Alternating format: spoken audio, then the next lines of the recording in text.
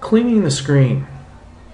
AutoCAD window can be kind of crowded when we put all the ribbons and all the tools in, and so we can use the clean screen tool, and it's found in the lower right hand of our status bar. Down here is our clean screen tool, and when I click on it, it actually then eliminates a lot of the buttons and gives us a bigger screen.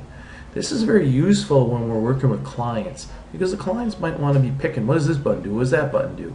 And this way you can kind of concentrate them on your design. So when you're done with it, you can actually come back.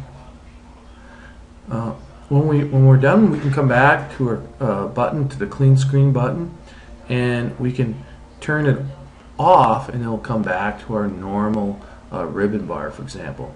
So when you want to clean the screen, we hit the button, and when we want to bring it back to normal, we hit the turn it off, the clean screen button off.